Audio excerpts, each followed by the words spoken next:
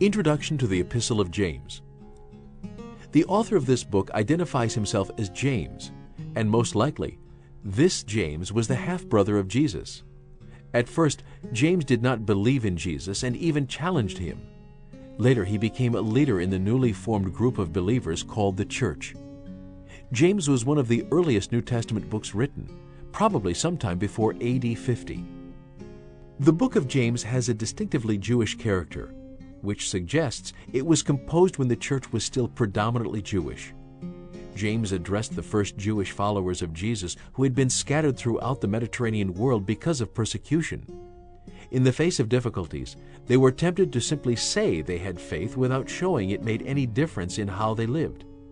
James tells them plainly that genuine faith will produce good deeds.